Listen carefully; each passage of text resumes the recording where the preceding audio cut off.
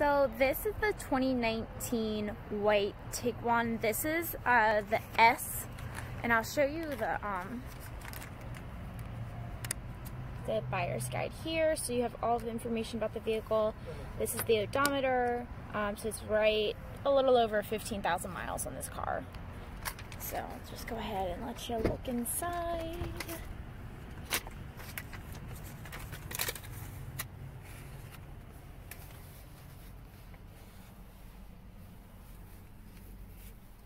So black cloth seats in this car. And this is the second row. And then the third row. It's folded down. I'll show you that folded up in a second. So this is with this third row up.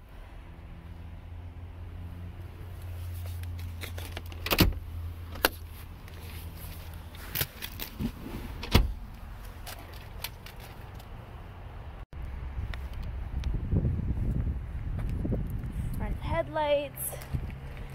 The car's in good condition. It doesn't have any like dents or big scratches or anything like that. Good tread on all of the tires.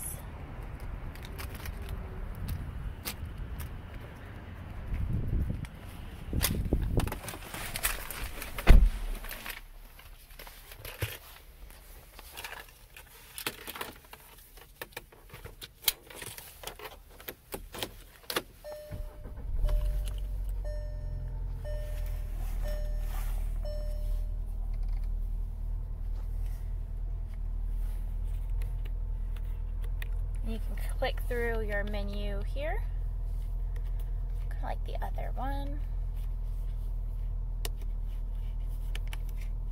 and choose what you'd like to have displayed on the screen.